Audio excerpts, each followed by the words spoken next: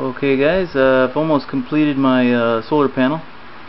Right now I'm getting 40 watts.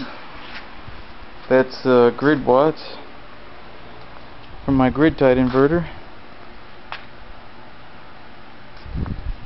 The amps are 3.6 at 21 volts, which makes this a 75 watt panel. I don't have the glass on it yet. As you can see, I've chipped and broken a few more, but it doesn't really seem to affect it all that much. 75 watt panel. I probably spent, I spent $30 on 46 solar cells.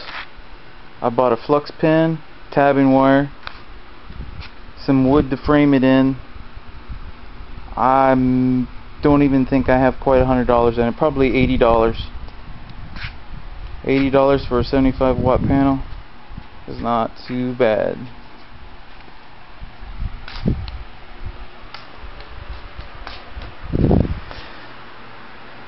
So, going between 39 and 40.